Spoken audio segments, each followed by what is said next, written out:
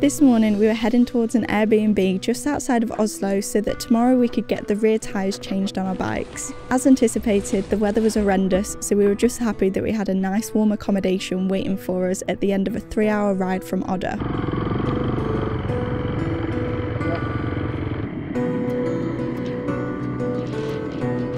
After a very soggy journey, we rolled up to the Airbnb, absolutely buzzing to have such a beautiful space to spend the night and recharge our batteries to tackle the next leg of our trip.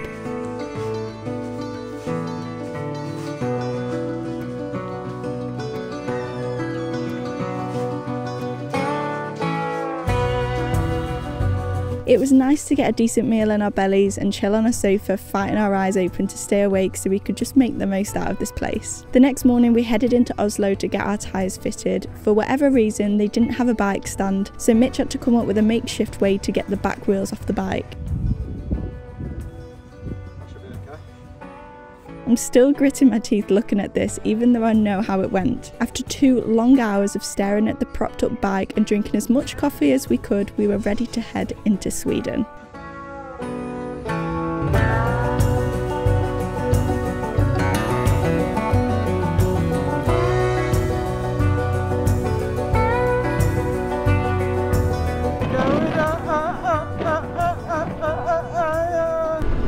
We love you, Torsby. We do. We love you, Torsby. We do. We love you, Torsby. We do. Oh, Torsby, we love you.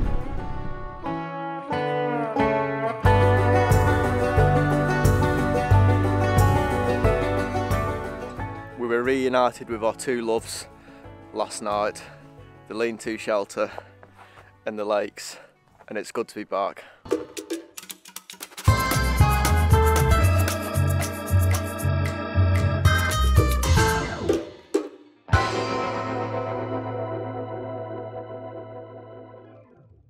We've just had breakfast here. I'll show you where we're camped up. We're just camped up here next to this pontoon for the lake. The lean-to shelters all the way down there. It's really nice to have these sorts of campsites back and for there to be hardly anyone about.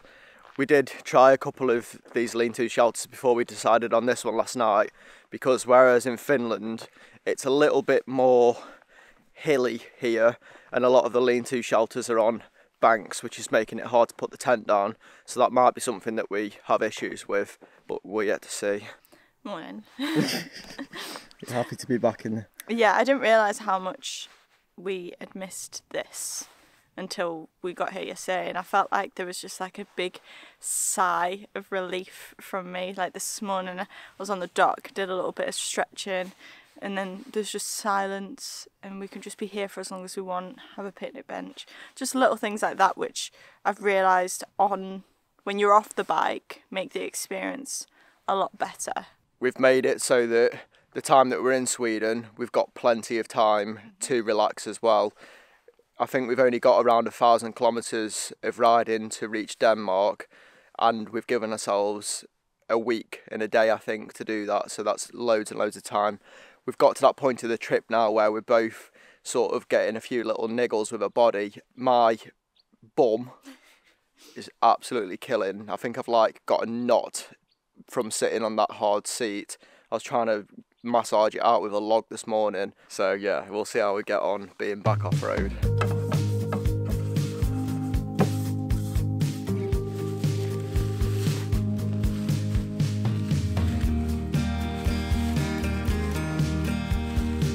Time to air down again, which I'm quite excited about. I'm really looking forward to going off-road as well. I think you are as well, aren't you? Yeah.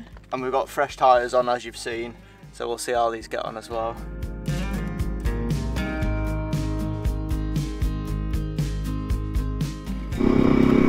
What we're planning on riding over the next week is section 3, well, a tiny bit of section 3, which is what we're on now, section 2 and section 1 of the Trans-Euro Trail. About 1,000 kilometres. Sweden is the place that we've done the least research on. We have no idea what the terrain's going to be like. We suspect it's going to be fairly similar to Finland, but I have no idea. One thing we're going to be doing is taking it a little bit slower, because I know the Swedish Trans-Euro Trail is a lot more popular than the Finnish Trans-Euro Trail, so we should be expecting oncoming traffic at all times, so no flying down any single lanes, because that could lead to big problems. I'm excited to see what this TET is going to be like, and people rave about the Swedish TET a lot more than they did with the Finland one, so it's kind of rogue for us to go for Finland at the start of the trip, because a lot of people do Sweden instead. So I'm excited to compare the two and also get back onto the off-road trails after being for the past 2 weeks on just pure tarmac. The gravel that we're on at the minute is fairly loose, and I'm trying to figure out at the minute if I trust this rear tyre as much as I trusted the last one. It's at the minute, I don't know if I'm liking it as much. I can't tell if it's because I've been off the gravel for a while, so I'm not used to it moving underneath me so much, or it does have something to do with the tyre. But at the moment my confidence has definitely been dropped a little bit. Just how much I'm sliding everywhere. Yeah, I don't think I like this tyre as much as the old one.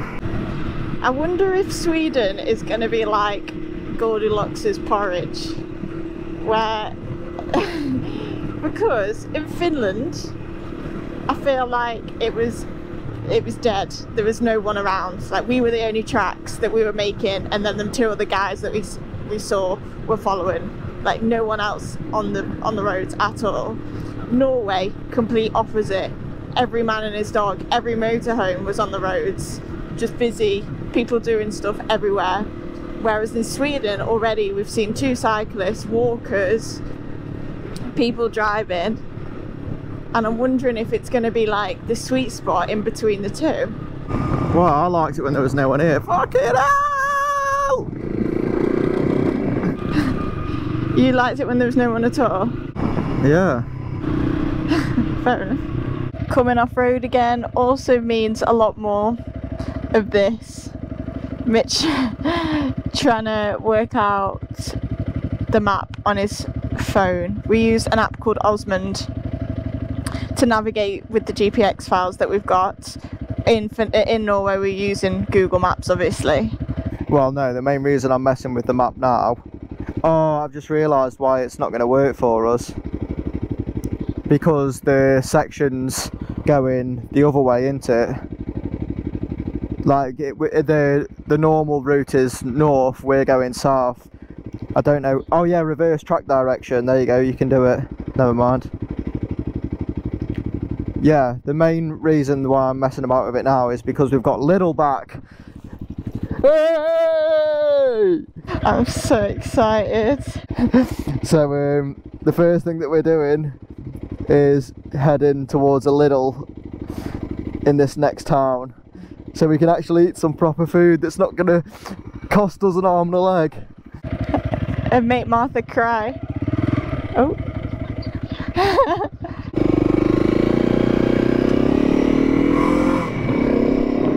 Little bakery, here I come! Here we come! Charlottenburg. 5 for a coffee, 5 for a hot dog. I think it was about 4 times that price in Norway. And the price of the fuel as well. The last place we filled up in Norway, one second, which way am I going, was 24, which is like £1.90. The exchange rate's very similar here to in Norway, so that means that that's like £1, what'll that be, 13, it's like £1.40 for a litre. That's actually ridiculous. Oh, I've gone the wrong way, we're gonna have to go all the way around.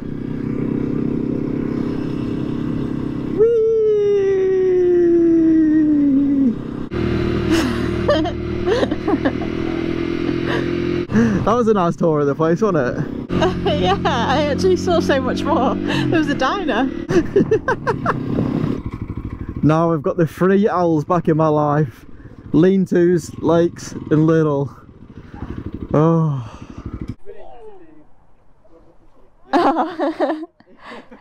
It's good, yeah? You want to try? Oh.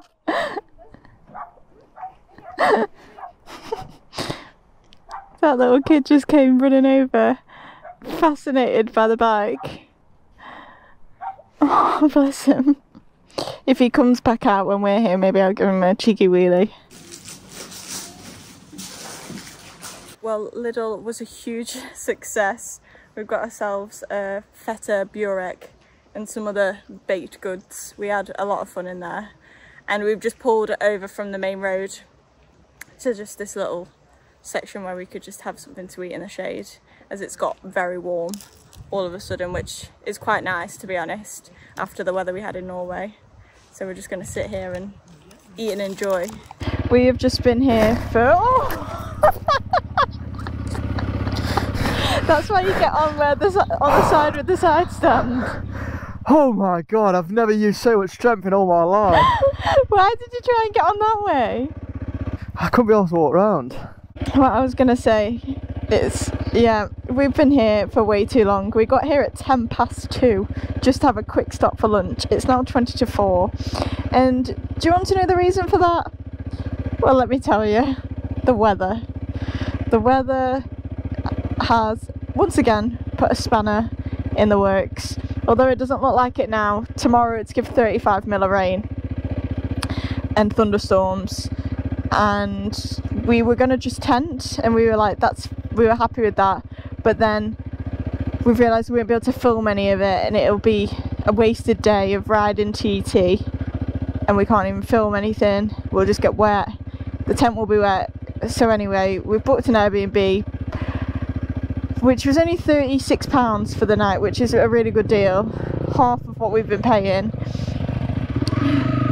But it has meant that it's put us in a position of like where tonight we don't really have anywhere to stay.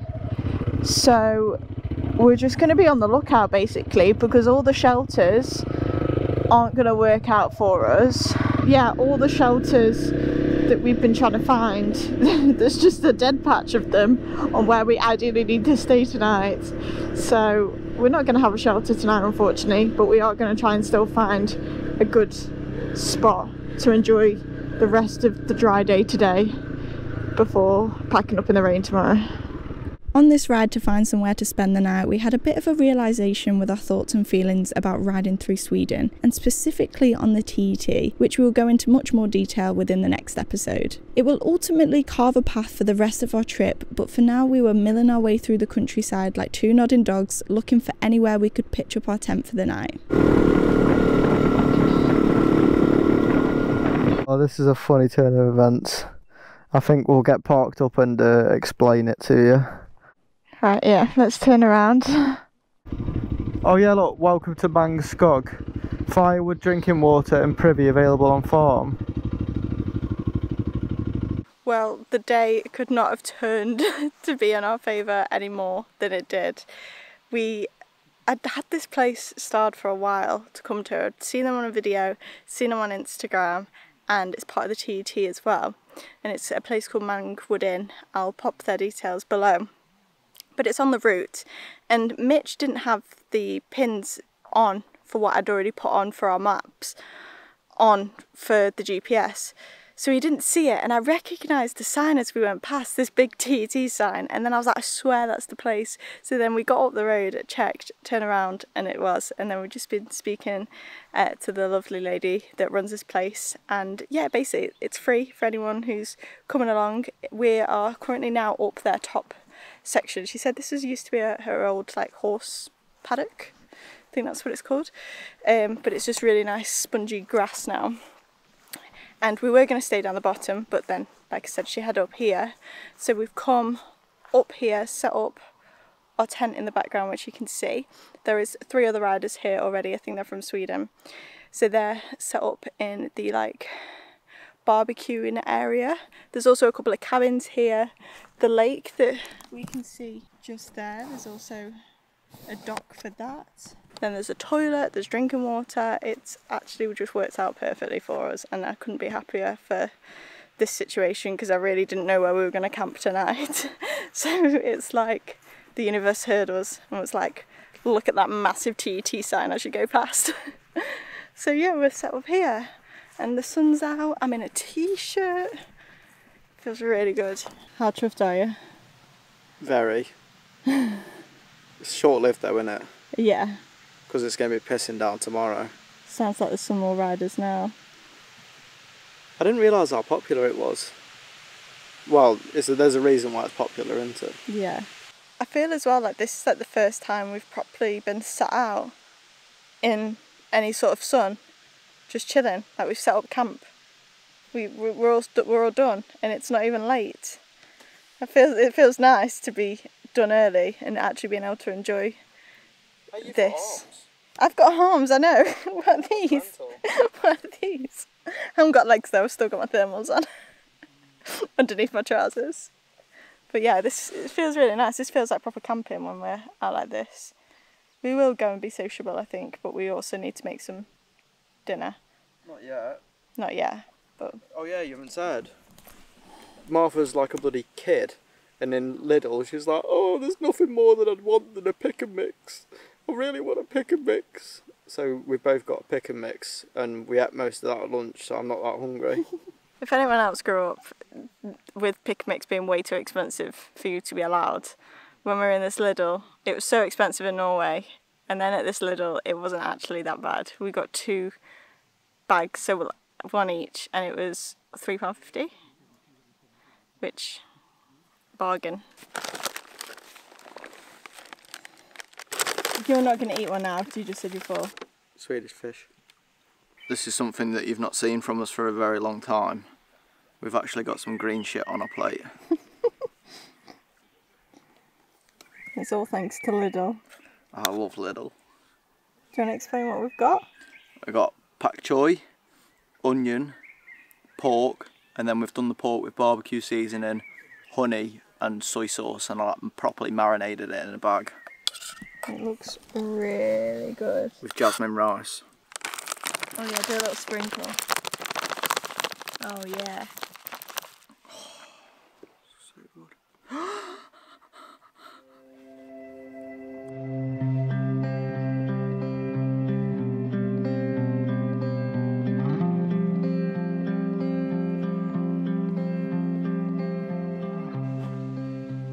It seems like every single time we take precautionary measures because of the weather, we start to regret it.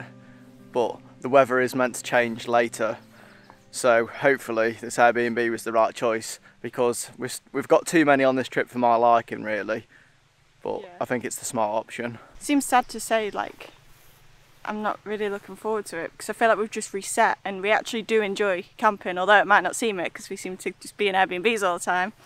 So I'm kind of sad about that, but then also if the weather is still correct about that 35mm and the thunderstorm, that's when camping's not fun. But right now it's pretty nice, it's warm and it's dry, so let's hope the weather actually comes in. It really was a blessing being able to stay here last night.